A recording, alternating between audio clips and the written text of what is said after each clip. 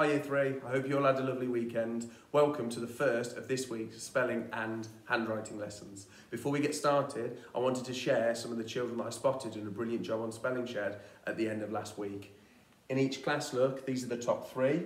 Lily, Summer and Joseph in 3B, Kaylee, Henry and Ivy in 3C, Cameron, Isabella and Toby in 3H, and Amelia, Grace and Natalie in 3P. Well done to you guys, you will all be getting some dojo points, and even if you didn't quite make it onto the top three this week, but you did work hard on Spelling Shed, still well done, great job. And overall, in the whole of Year 3, the three children who collected the most points, in third place, it was Amelia in 3P. In second place, Cameron in 3H. And finally, in first place, a massive well done to Kaylee in 3C. You'll be getting some extra dojo points for making the top three in the whole year band. Great job, well done. Now, in our spelling lessons this week, at the start of each lesson, I'm going to talk to you about one of those tricky Year 3/4 words that we try and learn throughout Year 3 and 4. And I've picked some that I think would be really useful if we're doing any writing about our new topic of magic. And the first one is, well, can you read it? Believe. Do you believe in magic? And whenever we're trying to learn a tricky spelling, one of the things that I like to do is have a little look in the word closely and see if I can spot any other little words that might help us remember. Can you spot any little words in the middle of believe? Well done if you spotted. Well, firstly, I can see at the start. Let's see if the pen will work this morning. Oh, it will. The word be, but also this really important one. What's that word hidden in the middle? That's right, it's lie. And if you can remember how to spell lie, and you remember when you spell believe that it has lie in the middle, you should be able to remember how to spell it. So whenever I think of believe and try to spell it, I think never believe a lie. And that reminds me that lie is in the middle of it. Let's say the letters. B-E-L-I-E-V-E. Believe. And what I'll do each day is I'm going to add those words onto the top of the board so that we can practice them at the start of every session and before we start our learning for the day. Let's get started. Let's see if we can read these words on the board. Anxious, brave, slow, rude, selfish, mysterious, and sad. Are those words verbs, doing words? Are they nouns or are they adjectives? Well done if you said that all of those words are adjectives. They could be used to describe things, normally describe a noun. Now, as you know, our topic is magic, and I've been practicing my magic, and I wonder if, using my magic wand, I could make these change from adjectives into a different type of word. Are you ready? Abra, cadabra. Have I done it? So, what's changed about those words now? Because these are our spelling words for today. These words have been changed from adjectives into adverbs. Words that describe how something is being done. And you might have noticed that they've been changed by adding two letters at the end. A suffix is a group or a letter that goes at the end of a word to change its meaning. And in all of these words, which two letters have been added? Well done, it's the ly suffix. Should we read some of these words now that we've added the suffix on? Anxiously, bravely, slowly, rudely, selfishly, mysteriously, and sadly.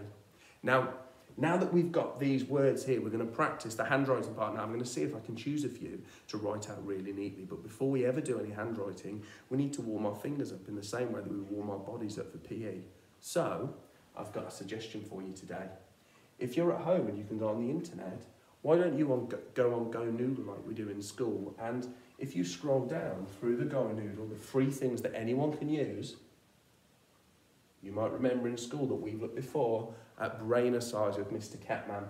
And Mr. Catman, as well as doing some more active things as well, he's got some things like swirly fingers that are all to do with using your hands in different ways that will warm your fingers up for doing some fantastic handwriting. Right, Let's see if I can write out any of these spelling words neatly.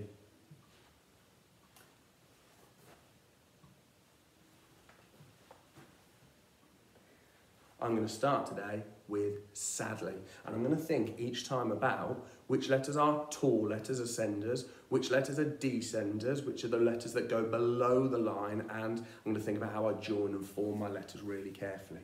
Right, sadly. Let's check the pen works first. S, I know fits between the lines, and then I'll come back up to join to my A. I know that D is an ascender, so it must go up taller than the A. The L is also an ascender in the suffix, and the Y is a descender, so it's got a tail that goes down and just touches that red line. Today, all you'll need is some paper, but if you have got some lined paper, it doesn't have to have these handwriting lines, but if you've got some lines on your paper, that will be extra useful, because then you can show which ones sit on the line, go taller, or go below the line. Let's try another one. This time, I'm going to try a trickier one, anxiously. Let's think about how I could spell it using my ly suffix. Now I know it starts with the A, and that has a tail that can join up to the N. Now, X, I know, in year 3, we don't join, we leave that one on its own.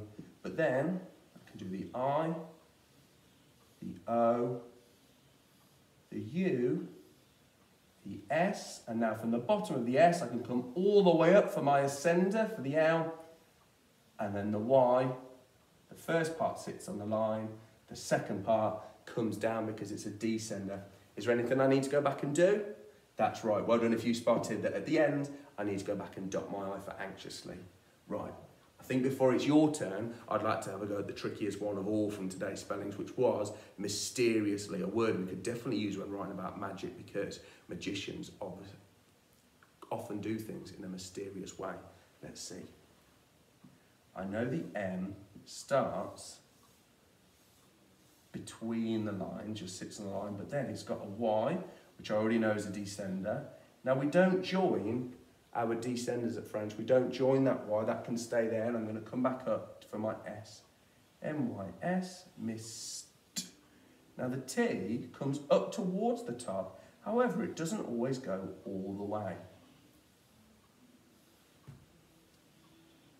There's the I, the O, the U and the S fit between the blue lines, and now it's that suffix. You change mysterious to mysteriously. The L is an ascender, and it's really important that that Y is a descender. Is there anything I need to go back and do because I've joined my writing? Well done. I need to dot my I, and I need to cross my T on the line as well. Right, now it's your turn for today. Let me show you your challenges. The one chilly challenge is that I'd like you all to try and log on to Spelling Shed today and practice the assignment that's been set with lots of words ending ly. The two chilly challenges, well, we thought of 7 ly spellings today. They were the ones that were on the board, but I'm sure there are lots more. Can you try and think of lots more adverbs ending ly, and how neatly can you write them? Can you make sure that your tall letters are tall, your low letters are, your descenders are low and below the line? And finally, the 3 chilly challenge, well, the adverbs that we thought of today, like slowly, sadly, anxiously, I didn't have to do anything to that root word, the original adjective, before I added ly. I wonder if that's always the case. Does the root word always stay the same when we add ly? And maybe, can you investigate that for me? And we'll have another look tomorrow when we do our second spelling lesson of the week. If you make a lovely list of neatly written adverbs and maybe you find some root words that don't stay the same, let us know by emailing year3@frenchprimary.worcs.sch.uk. We'll look forward to seeing that, and I'll look forward to seeing you tomorrow for our second spelling and handwriting session. Take care.